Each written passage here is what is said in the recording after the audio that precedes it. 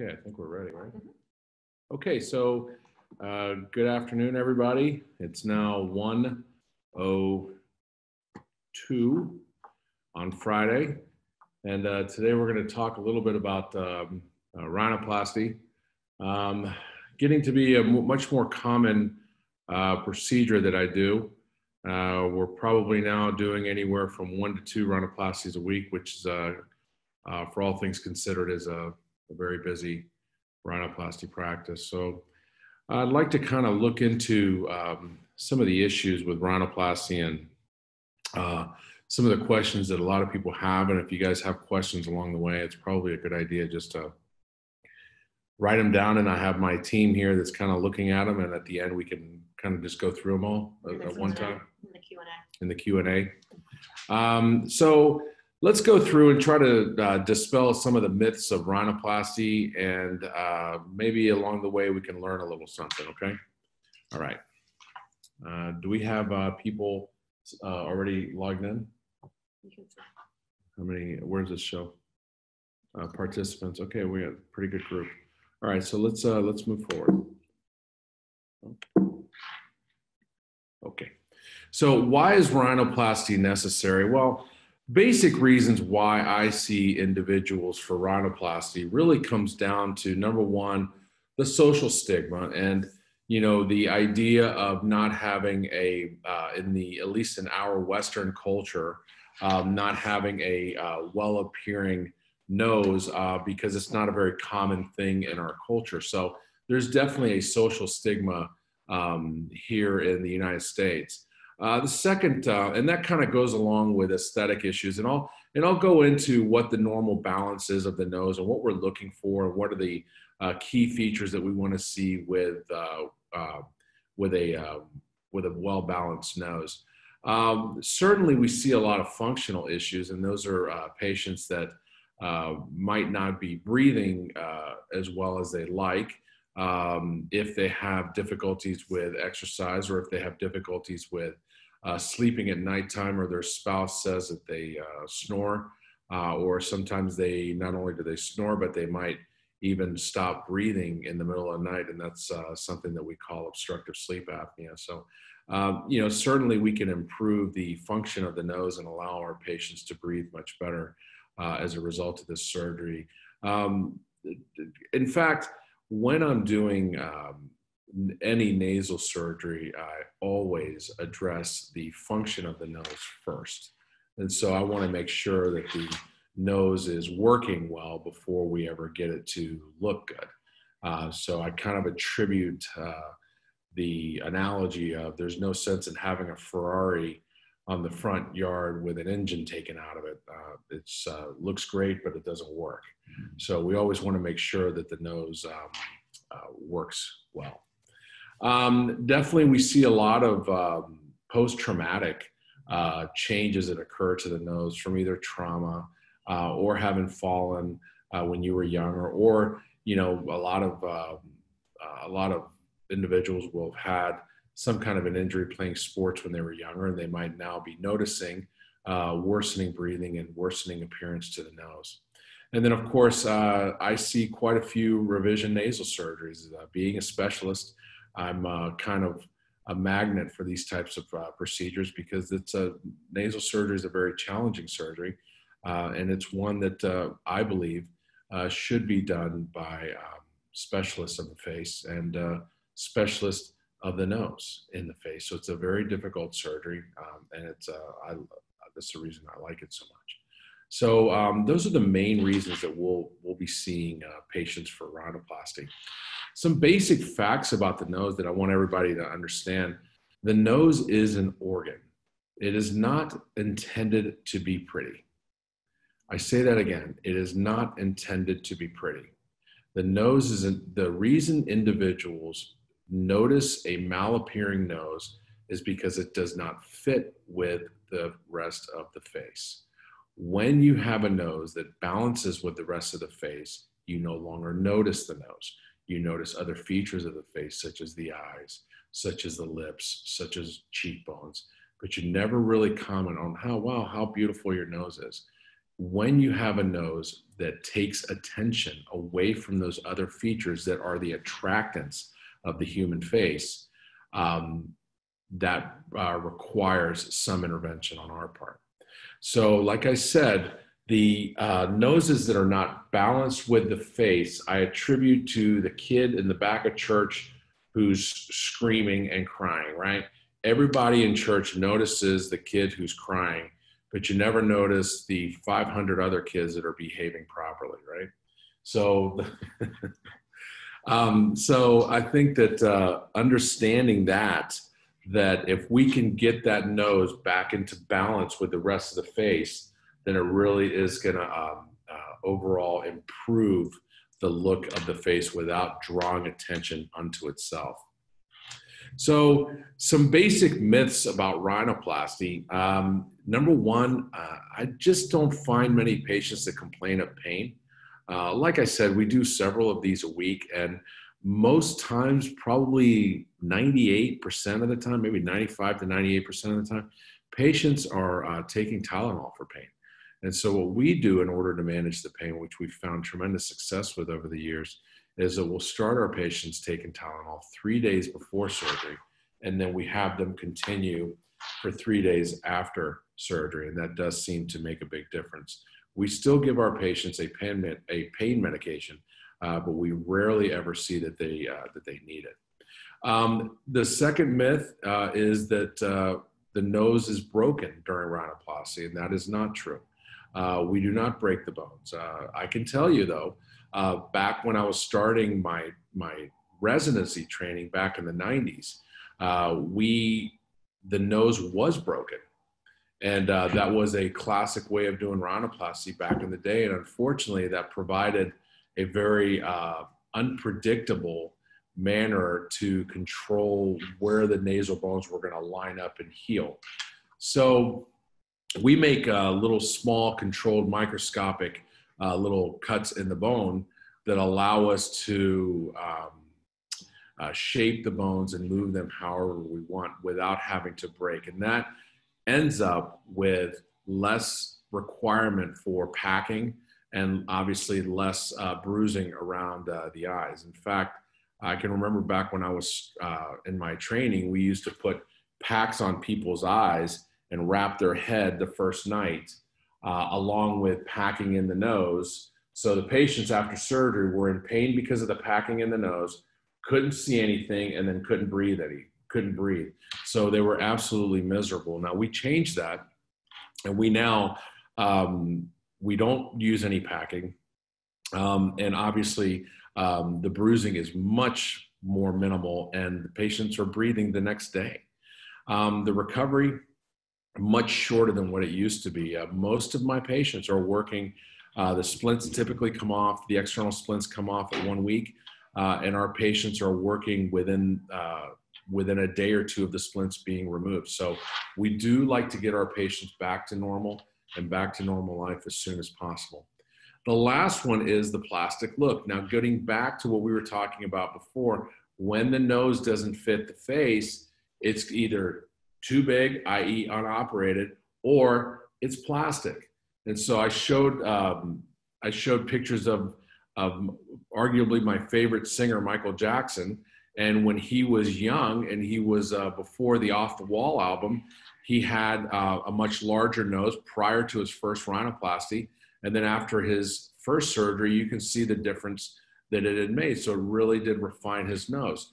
Now I then moved forward to his Thriller days, which was, when was Thriller? 82, 83? It was early 80s. It was early 80s. And you can see how he's a very good looking man, but you know, he had probably what we would now diagnose as body dysmorphia.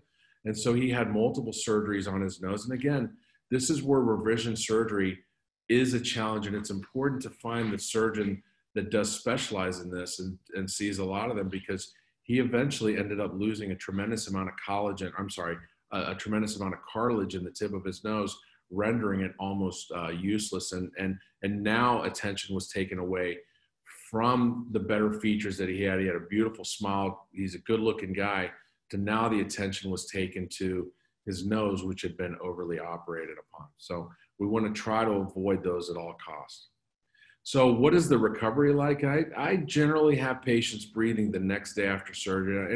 And I say that I don't have them breathing the day of surgery because generally I have a drip pad that they're wearing that first night. So after that, they take it off the next morning. And then most patients start breathing the next day. And we start caring for it with saline sprays in the nose to keep everything nice and moist, and some Vaseline application to the inside of the nose that keeps the nose moist. And remember, a moist nose heals much faster than a dry nose. When we talk about the nose being an organ, you have to consider that the function of the nose, the reason that God gave us this nose is purely to breathe.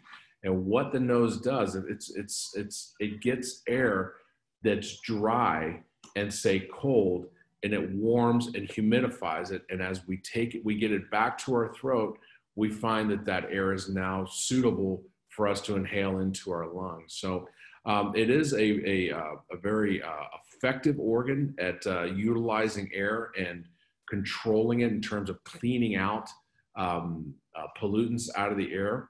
And you know, if you consider what happens with rhinoplasty surgery, the first thing that the nose does is it gets somewhat lazy afterwards. And so when you finish that, when the nose is in the recovery phase, it stops humidifying itself and it gets kind of dry. And so we always want to make sure that the nose is staying very moist. I walk my patients very, I walk them very closely through this whole process. So our patients heal quickly because we are getting them back to normal life as quickly as possible. I generally remove splints within a week, and I have my patients back to work right around then, or back to school, usually around a week. So who are the candidates? First and foremost, individuals who have functional issues, individuals with breathing issues. Certainly, the main reason I see them as a plastic surgeon of the face is mostly for aesthetic reasons, and they happen to have breathing issues as well. The other issue is another thing I want to tell you is that many times when we're addressing the aesthetic purpose of the nose, patients don't even know that they have a deviated septum. They always thought that that was normal for them to have some type of obstruction in their nose. And there is, not to get too scientific, but there is something that we call the nasal cycle, where the nose fluctuates from left to right about every 4 to 6 hours in the adult, and it's about every 2 to 3 hours in the child. And so what ends up happening during this nasal cycle is that one side of the nose will swell up as it's cleaning out all those pollutants, while the other side of the nose shrinks. Now, the side of the nose that's shrunken will breathe much better for that time period. And then after about 4 to 6 hours, it flip-flops. So then the other side opens up. And so you can imagine if you have one side of your nose that's always deviated, when it's that side's turn to breathe, you now are obstructed completely on both sides of the nose. So that's something that I'll assess during our consultation. And if I see that it's something that we need to fix at the same time, we certainly will. Obviously, I see patients for any kind of disfigurement from prior trauma or any kind of revision with obvious malappearance after the surgery, after the original surgery. So in my consultation, I usually spend about an hour with a patient. All told, my consultant, patient coordinator will come and sit with you. She will take some photographs of you. She'll take not only conventional standard facial photographs, but she'll also take what we call vector analysis pictures, which creates a three-dimensional mapping of the face. And it really helps both the patient and myself, only because we can shape the nose together. So I actually go through a virtual rhinoplasty with the patient, and I show them, okay, listen, this is where you're starting here on the left. Okay, let's take down this hump. Let's bring this tip back in. Let's balance and harmonize the lip tip relationship. And then we can begin to get an idea as to what the profile might look like after the surgery. And so that helps me out. It helps the patient out because now they take home a printed copy of the future of the nose. and allows them to kind of look over it over the ensuing weeks to months before their surgery. But also on the day of surgery, it helps me out because I'm able to actually see a map of what I want to do and where I want to go with that particular nose. So I'd like to, and then after we've gone through the consultation, I explain everything in a lot of details that what I think we should do.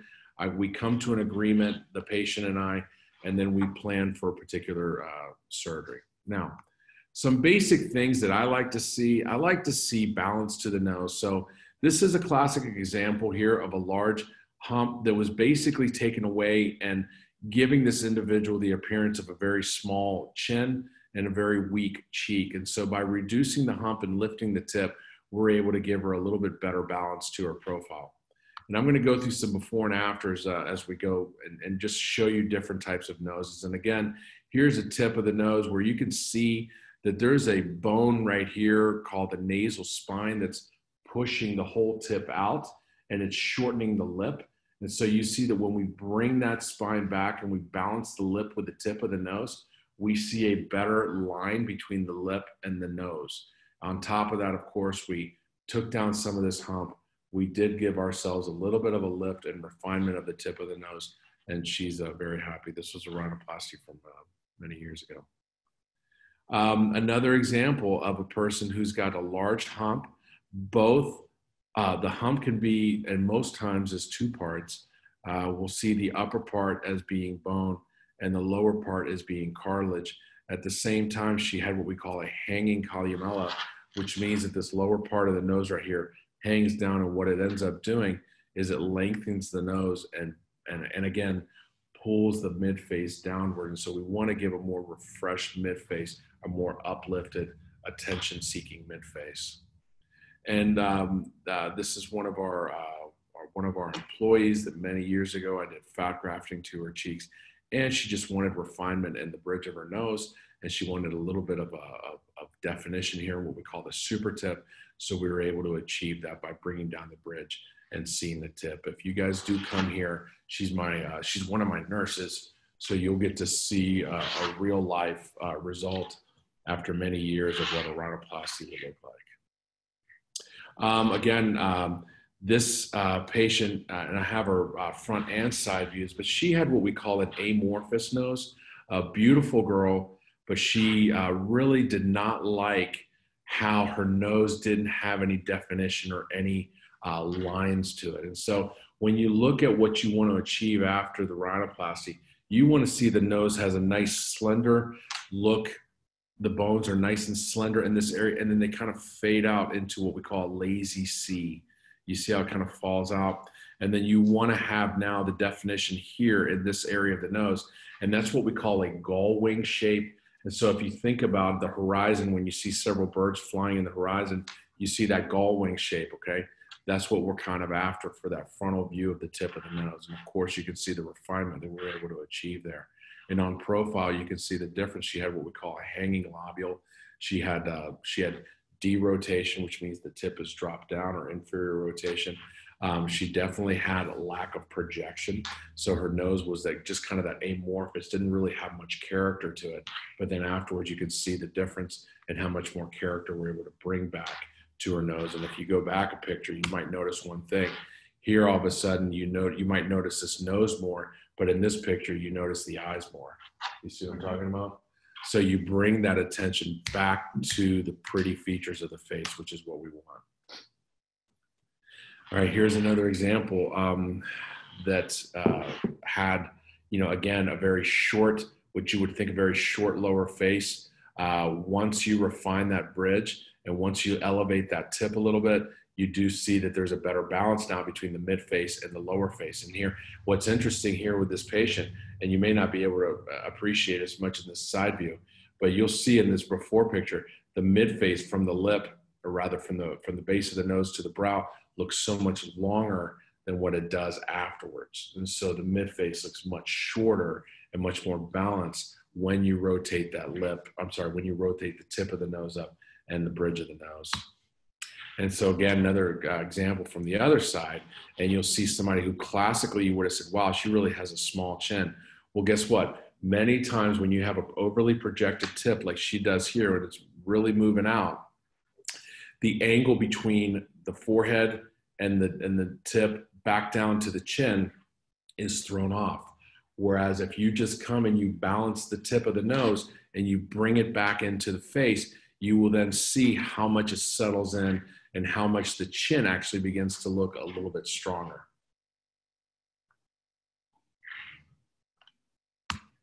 Okay, so the oblique view, which is kind of that kind of cocked view to one side between a full lateral and a middle, you can see here how she doesn't have much of definition to the tip of her nose. You can't appreciate much on the bridge, but when you come here to the side view, you can then see how by removing this and lifting the tip of the nose, how much refreshed and natural she looks, and you now see her eyes, and she just looks more awake and more alive. I mean, look at the difference here. And between the upper third of the face, you see a change in the eyes, and that's what I really love about this surgery.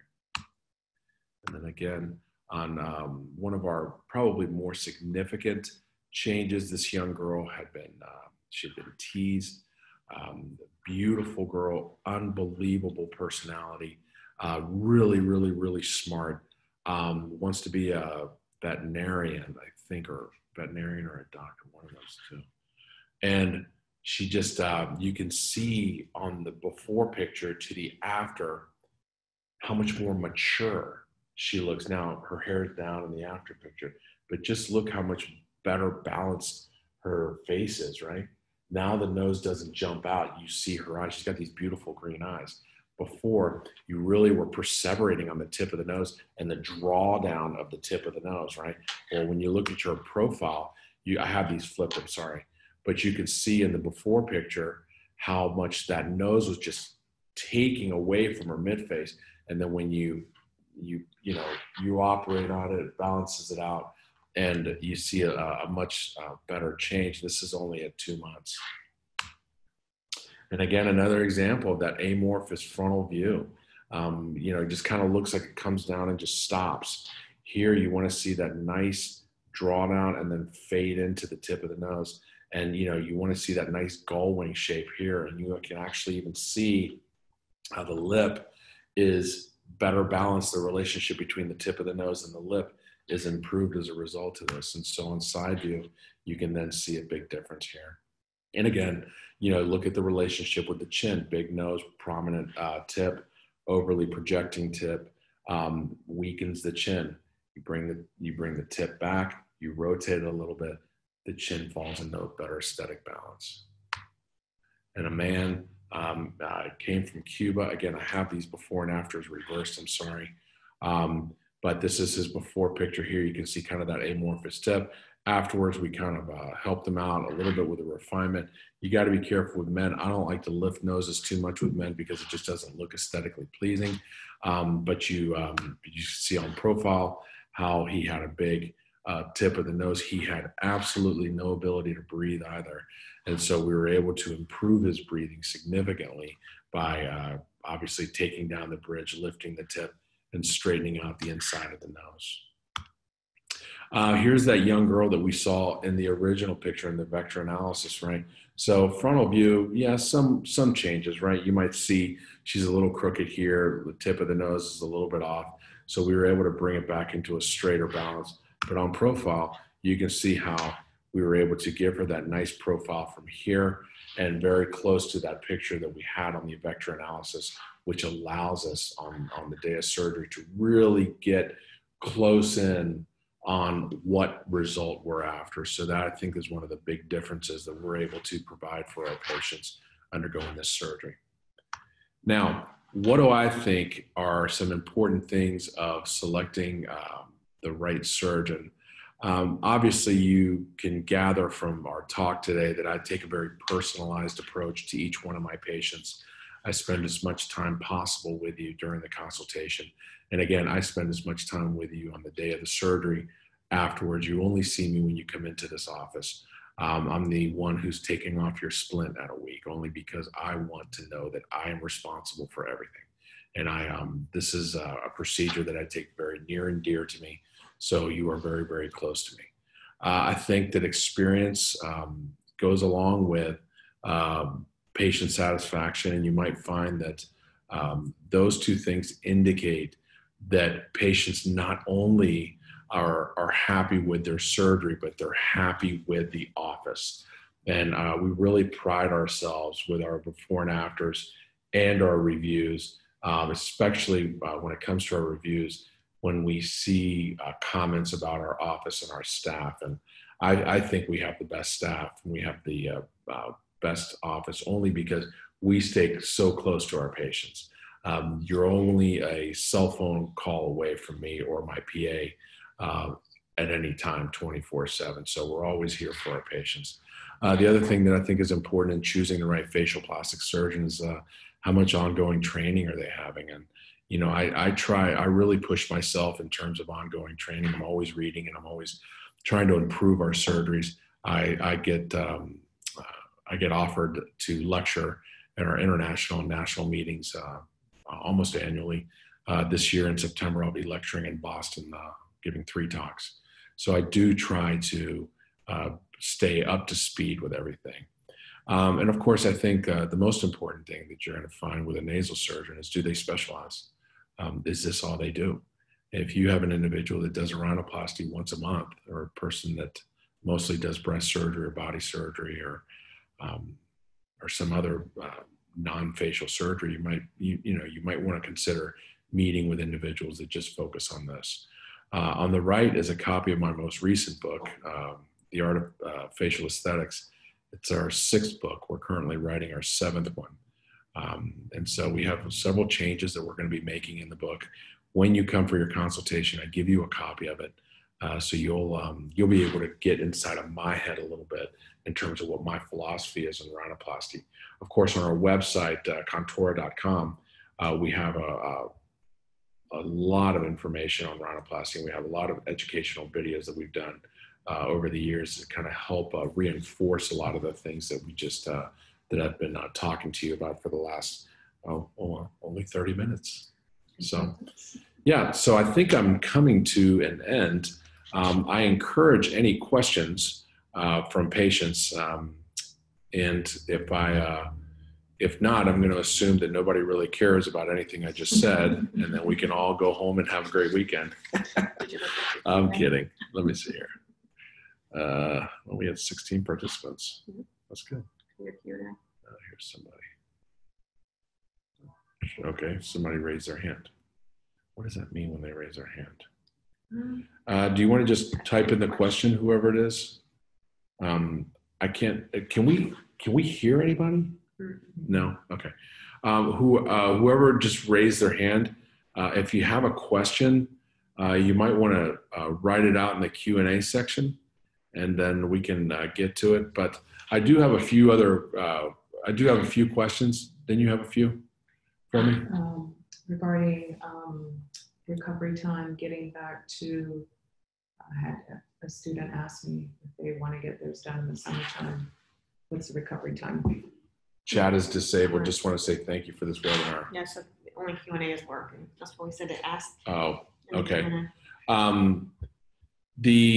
Yeah, I mean, that's a common question we get asked all the time, is about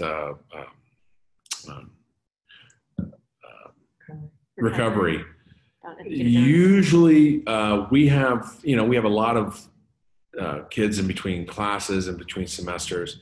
So summertime, Christmas, spring break, Thanksgiving break seem to be very popular times to have this done. But like I said, I mean, this is a type of surgery that within a week you have the splint removed and you're back to work or school. So our recovery is pretty quick, and you're breathing pretty darn well through your nose pretty early. So we do like to get our patients back to life pretty early. Okay, so let me, how do you have to be to have how old do you have to be to have a rhinoplasty?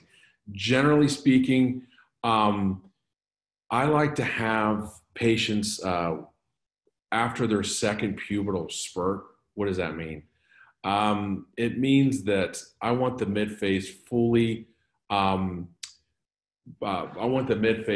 fully developed before we do any kind of nasal surgery, because I want to see how the nose is going to fit with that face.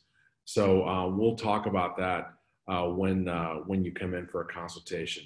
There's a question here: will skin be peeled apart, separated from nose cartilage during rhinoplasty to reduce middle nose cartilage size? Remember that the idea behind rhinoplasty is shaping bone and cartilage. So depending upon, in order for me to reshape cartilage and bone, you have to separate temporarily the skin from the cartilage and bone in order to shape the cartilage. Then you put everything back together and you're done.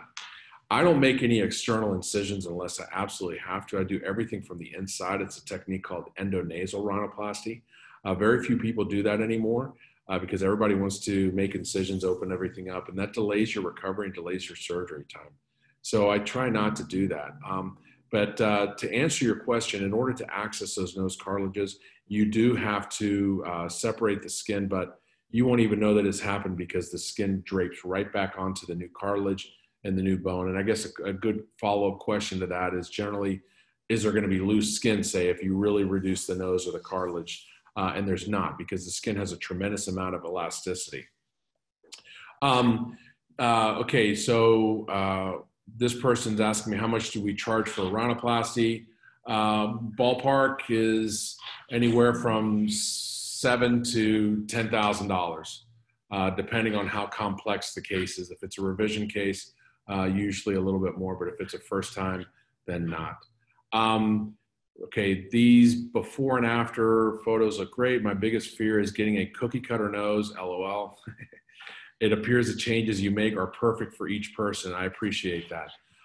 That's absolutely correct. And that is why it's so important that I sit down with you at consultation and we go through that vector analysis and we both work through the rhinoplasty and we say, okay, it doesn't matter really what I think. Okay, I'm a surgeon that's trying to give you what you would like. You're going to be the one who looks at this nose for the rest of your life.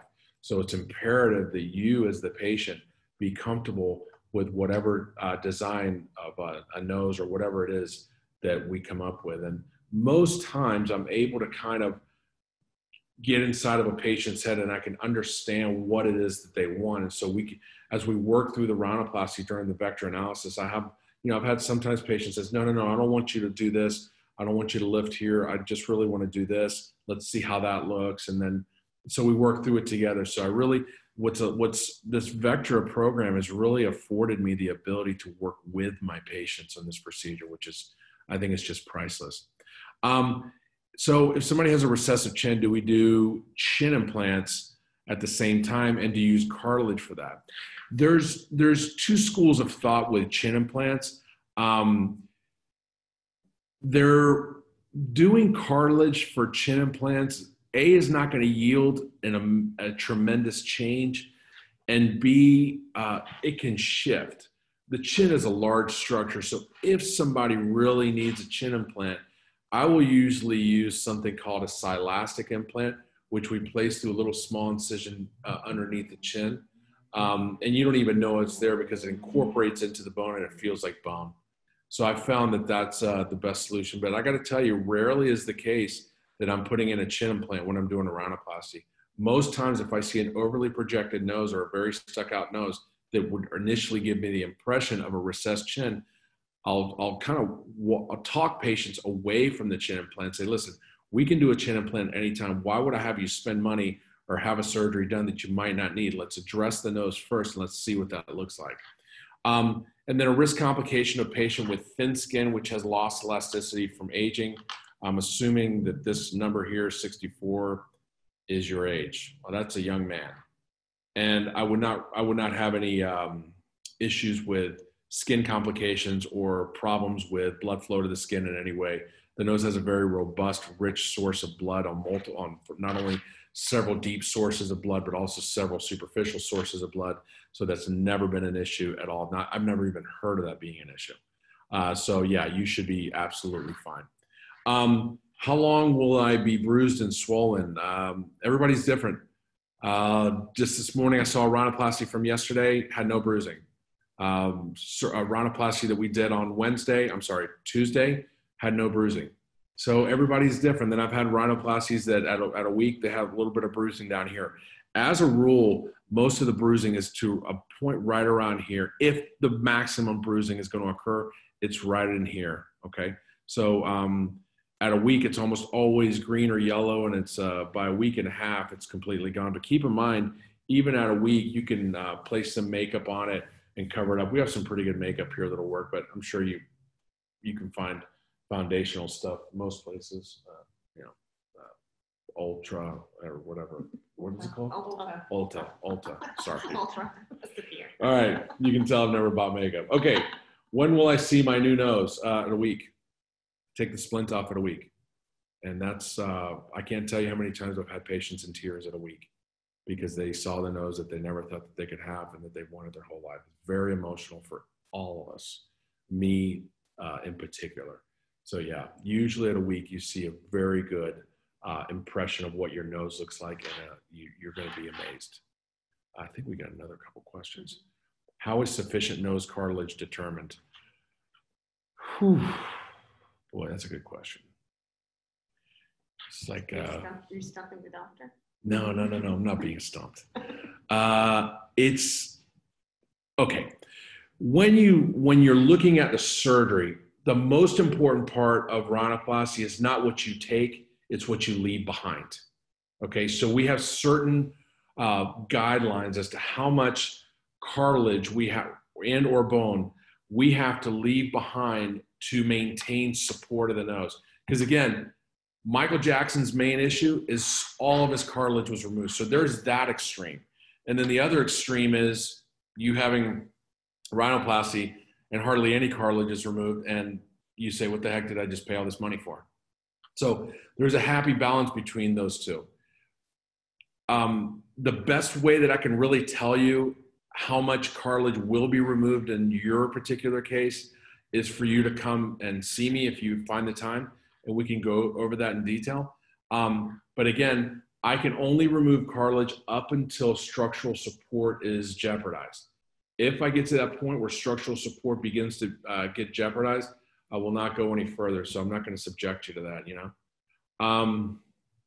Okay, I don't know if that answered it. I hope it did.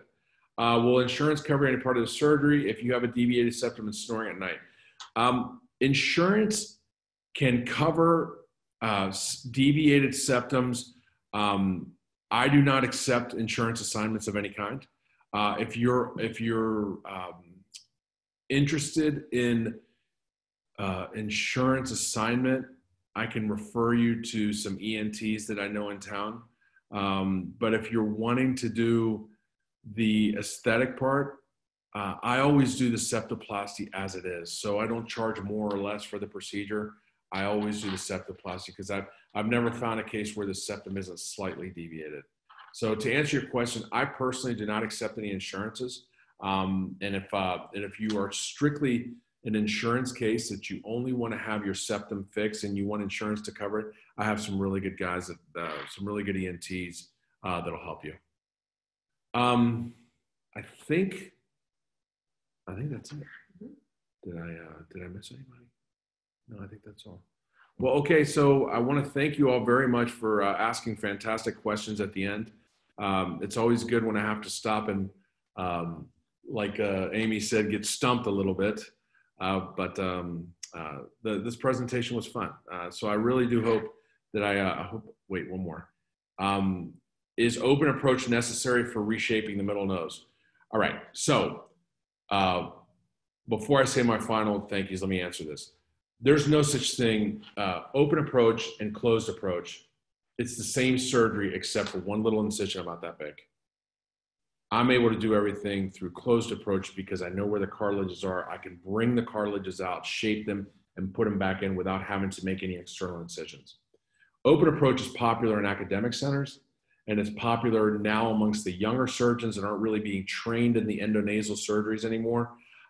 It's kind of like, use the analogy of an automatic car and a manual car will get you to the same place, but nowadays no young kid knows how to drive a manual car, right? Us older guys know how to drive the manual car. It's a little bit more challenging, but my approach is I prefer to not use an incision or place an incision unless I have to. So that's something I can certainly talk to you about. Cases where I do an open approach, if I end up having to do it, is usually if it's a tough revision surgery. Somebody's had multiple procedures in the past, and I'm now doing a revision upon a revision. There's a lot of scarring. Second is if the nose is pretty, if it's really crooked. And then, of course, the last case, if it's pretty traumatic, so there's a lot of breaks and whatnot, then I'll probably prepare the patient for a higher likelihood of opening the nose, so to speak. Either way, the recovery is probably delayed only by a week or so in terms of swelling of the tip of the nose. The scar ends up looking fine. It just takes a lot longer for that scar to heal. And I'm always of the opinion that if I can avoid placing a scar anywhere on the face that's visible, I'll do that at all costs. But yeah. Okay, so good questions. I think that's all. I want to thank all of you for listening, and I hope you all have a fantastic Independence Day weekend coming up. And okay, thanks again. Bye-bye.